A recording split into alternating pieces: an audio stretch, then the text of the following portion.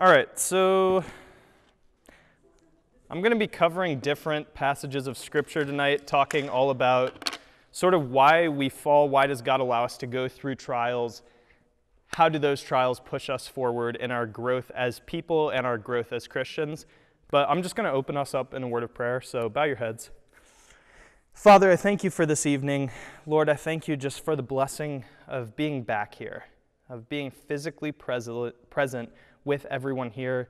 Lord, I know there's a lot of people who aren't here with various spring breaks and stuff. I just pray for their safety, and I pray that you would continue to bring us all back together, Lord, that you would continue to provide avenues for us to meet, for us to break out of this abnormal time we've been living in, Lord. And I just pray that tonight, that you would speak through me, that you'd give everyone here, including myself, ears to hear, Lord, and that we would grow in our knowledge, our love for you, and our desire to grow as human beings. In your Son's name we pray. Amen. All right. Why do we fall? Why do we fall? Someone raise their hand. Tell me. Because we trip. Thank you, Eric.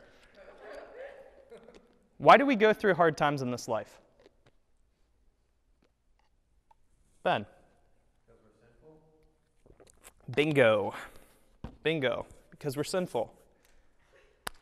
But tonight we're going to be looking at why specifically do we as Christians fall?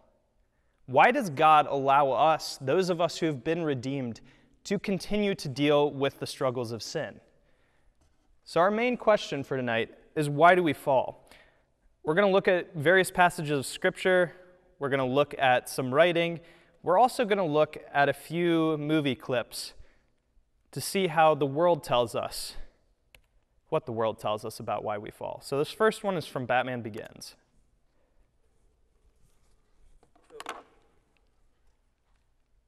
Oh.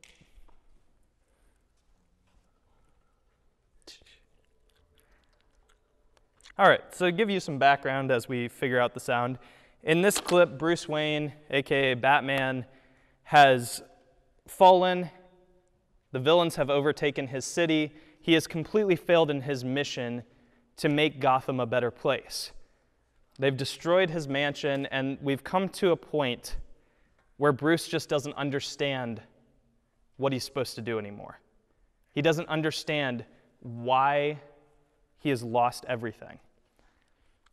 So he and his butler Alfred get in this elevator.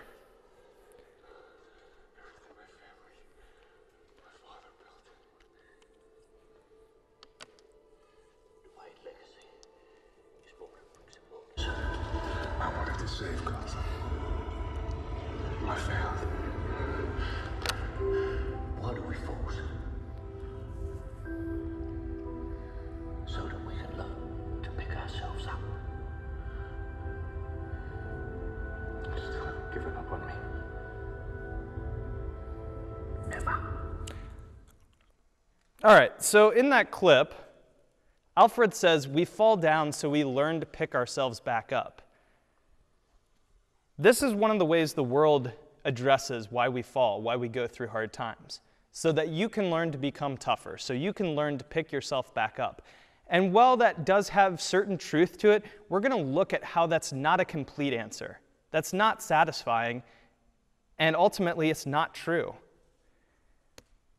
So we need to first examine the fact that we're going to go through trials as Christians, and why we're going to go through trials. So we know that trials are coming. And the first place we can see this, we're going to look at a passage from the Bible here in a second, but I wanted to show you this quote from The Count of Monte Cristo, a famous book and movie. And the Count himself has gone through various struggles throughout his life, and he tells one of his friends at a dinner party, one of his friends who's been struggling with the fact that he's going through struggles. He's looking for encouragement. He's looking for a reason to continue going. And the Count says, "Life is a storm, my young friend. You will bask in the sunlight one moment and be shattered on the rocks the next. What makes you a man is what you do when the storm comes. You must look into the storm and shout as you did in Rome, 'Do your worst, for I will do mine.' Then the fates will know you as we know you. So in this quote, the count is acknowledging, yes, you're going to go through trials. You're going to go through good times and bad times. It's how you respond to those trials that matters. James echoes this in James 1:2-4, where he says, "Consider it pure joy, my brothers and sisters, whenever you face trials of many kinds, because you know that the testing of your faith produces perseverance. Let perseverance finish its work so that you may be mature and complete, not lacking anything." Notice James just assumes that we're going to go through trials. He doesn't argue. He doesn't say, no, you won't experience them. He takes it as a fact. You will go through trials in this life. Some of you have gone through hard stuff in your lives, harder than probably most people in this room could imagine going through. Some of you have had a pretty nice life so far. You might have had a bad grade. You might have gotten injured one time. But you really haven't faced a real trial, a trial that shakes you to your core, that makes you question who you are and what you believe, that makes you question what the world is really like and how do we respond to it. But that trial will come. We are assured that trials have their place here by James and by the world. So we must be prepared to face those trials. Again, if we look back at James, he says, the testing of your faith produces perseverance. The goal of going through trials is to produce perseverance in us, to produce the ability to go through a trial and thrive. So we see ultimately trials are an opportunity. What are they an opportunity for, though? They're an opportunity to be refined. If we look at Zechariah 13:9, the prophet says, "And I will put this third into the fire and refine them as one refines silver, and test them as gold is tested. They will call upon my name, and I will answer them. I will say, they are my people, and they will say, the Lord is my God." If you guys don't know, refining is a process by which silversmiths, goldsmiths would remove imperfections from gold. Essentially, they'd melt something that was gold down and go into this huge pot, and they'd heat it up really, really hot. So all the dirt, all the impurities would float to the top. They would ladle that out, then heat it up again.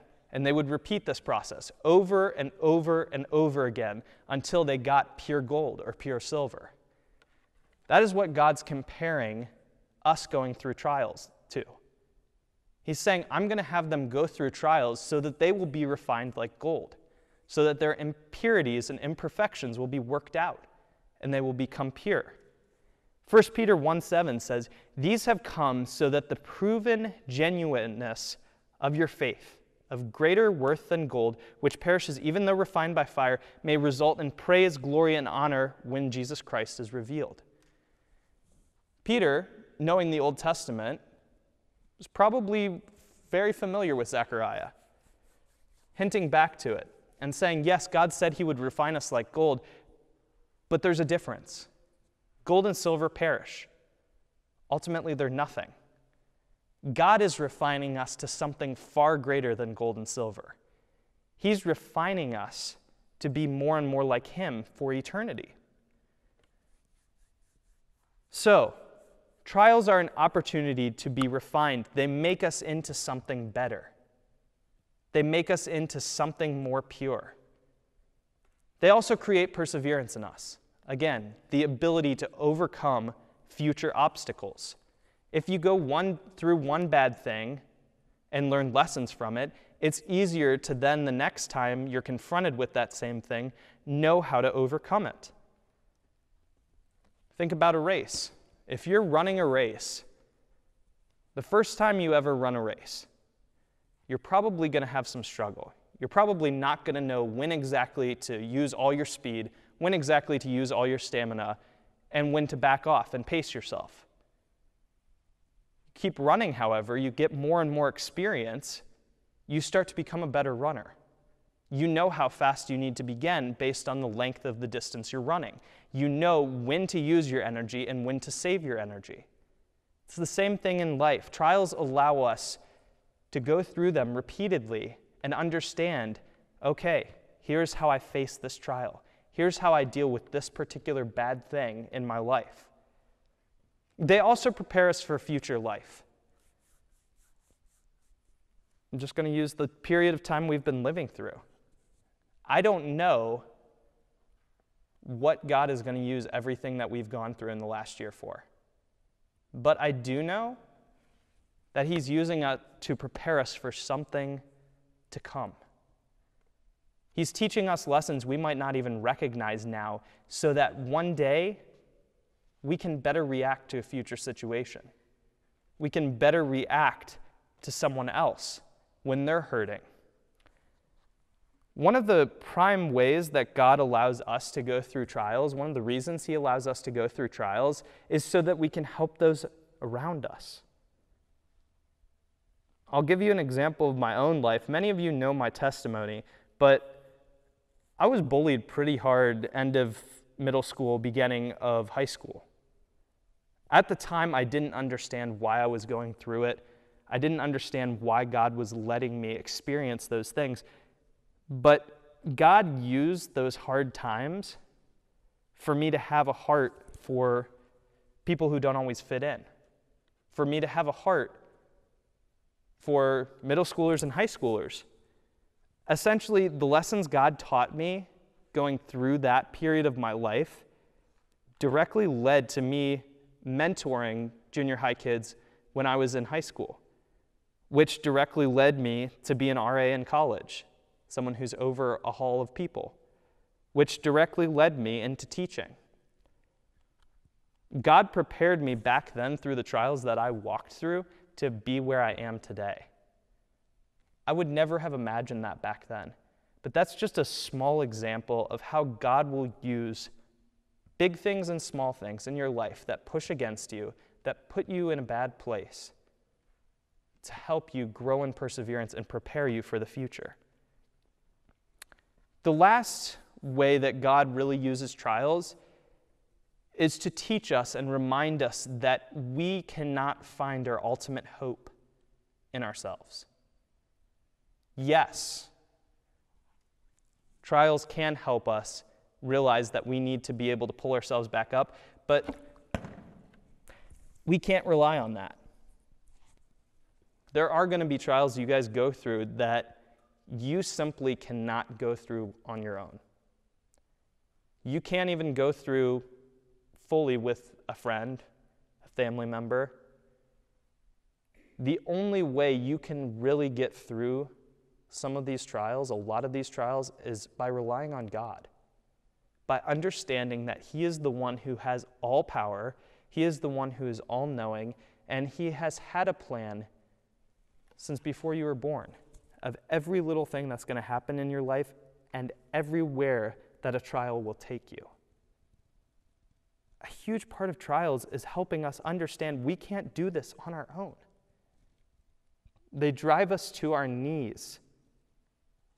They make us rely on God. That is why God allows us to go through trials. So why do we fall? We fall because God is preparing us for what is coming. We fall so that we rely more on Him. So we avoid the pride that is so easy in our own hearts to think when we're experiencing good times that we are controlling our lives, that we are doing everything right. Guys, many of you have grown up in good Christian homes, in middle class to high middle class, in the middle of Mason, Ohio, and the surrounding areas. Most of you have had a pretty easy life. That's not going to last, because we live in a broken world. And God might bless you with what the world would call an extremely good life here on earth. Or He might not. Regardless, you will go through trials. You will experience the ugliness that is this fallen world. And if you try to rely on yourself, you're not going to make it through this world. I want to see you guys become people who are the most reliant on God. I want to see you guys be people who trust in Him no matter what. Because that's what truly matters, guys. I don't want you guys to get to the end of your life and be like, what did I do? Where's my hope? What happens next? I want you guys to be growing and learning even now that your hope and your reliance has to be on God. We can't just let God drag us along, and oftentimes, if we just say, okay, God, you've got this, I'm not going to do anything. You take away this struggle. And we don't put the work in, we're not going to get through that trial very well. We're not going to learn everything we need to learn. And likewise, we can't do it on our own. We can't just pick ourselves up off our knees and go through every trial and rely on our own strength. Ultimately, God is working us to a place where we experience eternal life with Him. And that is far more beautiful, far more perfect than this world can ever be. Rejecting the things of this world, whether they be things that the world says are good and are not, or whether they be fine things in and of themselves, unless they take the place of God. If we put all our time and resources into those things and ignore the eternal, we might have a good 30, 40, 50 years here, but we're not going to enjoy the eternity that comes after. Hebrews 11:32 through 40 comes in a part of the Bible known as the Hall of Faith, where the writer of Hebrews goes through and lists all these people throughout Israel's history and talks about the faith they had. And one of the unique things, one of the special things about Hebrews 11 is every single man and woman mentioned has some great sin in their life, had some area throughout the Old Testament where we see that they were not a perfect person. But they had what really matters. They had faith and hope in something bigger. So he gets to the end of the passage, and he says, "What more shall I say? I don't have time to tell about Gideon, Barak, Samson, Jephthah, about David and Samuel and the prophets, who through faith conquered kingdoms, administered justice, and gained what was promised, who shut the mouths of lions, quenched the fury of the flames, and escaped the edge of the sword, whose weakness was turned to strength, and who became powerful in battle and routed foreign armies. Women received back their dead raised to life again. There were others who were tortured, refusing to be released so that they might gain even better resurrection. Some faced jeers and flogging, and even chains and imprisonment. They were put to death by stoning. They were sawed in two. They were killed by the sword. They went about in sheepskins and goatskins, destitute, persecuted, and mistreated. The world was not worthy of them. They wandered in deserts and mountains, living in caves and in holes in the ground. These were all commended for their faith, yet none of them received what had been promised, since God had planned something better for us, so that only together with us they would be made perfect." This is most Christians throughout the years. Most of God's people have not had amazing lives according to the world. The Old Testament Israelites were hated by the people around them. Jesus says that we will be hated by the world around us. They went through terrible things, but they are commended, they are reminded or remembered because of the faith that they had. Because they acted like ultimately their reward wasn't here. They knew it was in heaven and they lived that way. That's what trials produce in us, that kind of perseverance. I don't need to tell you guys that Western culture is in decline. And I don't say that to scare you, but if you look at our country and Europe and a lot of the surrounding countries, our society is in a much more worldly and fallen place than it was 30, 40, 50, 60 years ago. And we're called as Christians to redeem that, but we also need to be prepared for more persecution. We're seeing it. Some of you guys probably see it in your schools.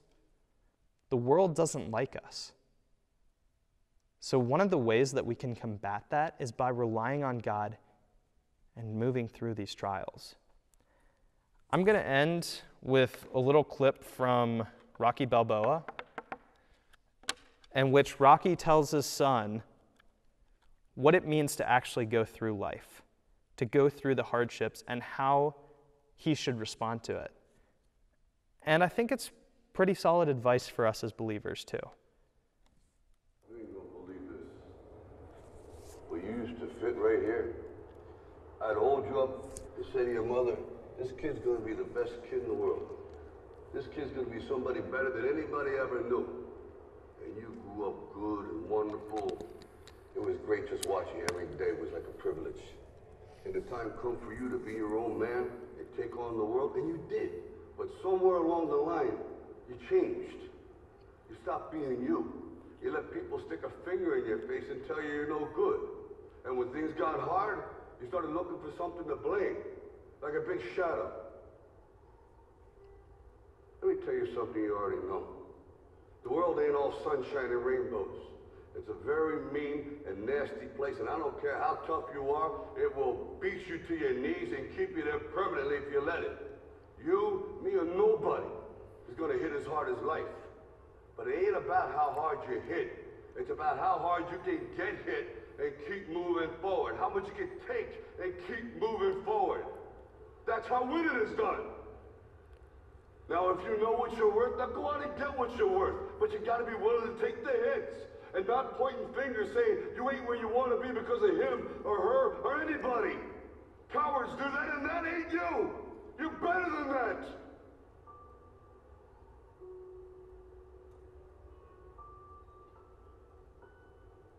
I'm always going to love you no matter what. No matter what happens. You're my son, you're my blood. You're the best thing in my life. But until you start believing in yourself, you ain't going to have a life.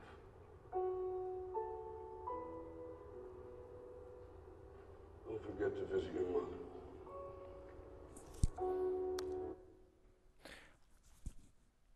All right. Guys, that's where we're at. The world is going to hit us. The world is going to knock us down. You can either give up and try and rely on yourself to get through hard times, or you can trust in Christ and work to learn from the trials you go through. Be refined by the trials you go through. Be refined by the hardships that come your way, that have come your way, that will come your way. And let's grow into people who not only know the gospel, but live it out. Who not only know that hard times will come, but know how to get through them. Who can encourage those around us who we see going through similar things that we might have already experienced and build them up. Ultimately, guys, it comes down to two things: your reliance on God and your willingness to go through hard times, learn the lessons, and keep moving forward. Let's pray. Father, I thank you again for this evening and for everyone here in this room, Lord. I pray that you would give us perseverance. I pray that you would be with each and every one of the individuals in this room, Lord. You know what each and every one of us has gone through. You know what we will go through in this lifetime. I pray that you would give everyone in this room the strength to persevere through hard times. I pray that everyone in this room would be driven in hard times right to you, instead of trying to rely only on themselves. I pray that everyone in this room, Lord, that you would give them the endurance, the perseverance, and the willingness to learn from hard times. And that you would ultimately refine us and let us be known as a generation who truly knew you, who truly loved you, and who truly understood how to make it through the trials that we face in this world. In your Son's name we pray. Amen.